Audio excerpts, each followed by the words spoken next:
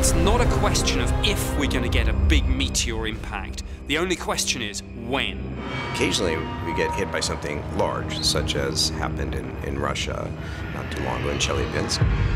And that had an equivalent energy of about half a megaton, which is the size of a significant strategic thermonuclear weapon.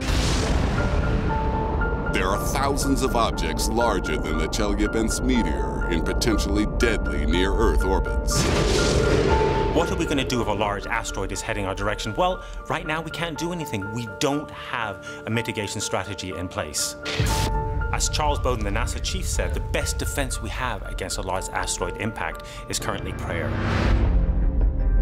NASA admits it's powerless to prevent such a disaster, and most existing ideas for anti-asteroid defense measures are pure science fiction.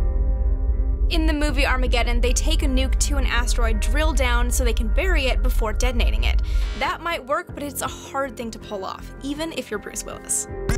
The other big killer asteroid movie is Deep Impact. In that movie, the plan is to attach thrusters to the asteroid and kick it off its collision course with the Earth. But that's even harder to pull off. It didn't even work in the movie.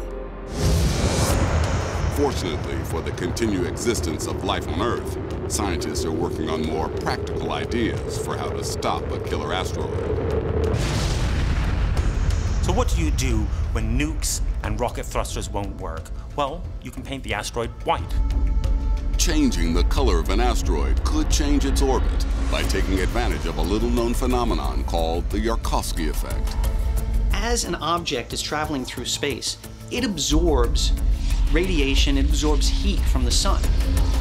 As the asteroid spins in the sun, one side of it gets hotter than the other, and that side emits more heat energy in the form of these little particles of light that we call photons. And each photon gives a little kick. That kick either speeds the asteroid up or slows it down, depending upon which way it's spinning. Painting an asteroid white would make it absorb less heat and alter its course. And that would result in a change in this imbalance of heating, modifying the Yarkovsky effect, and thus redirect the orbit.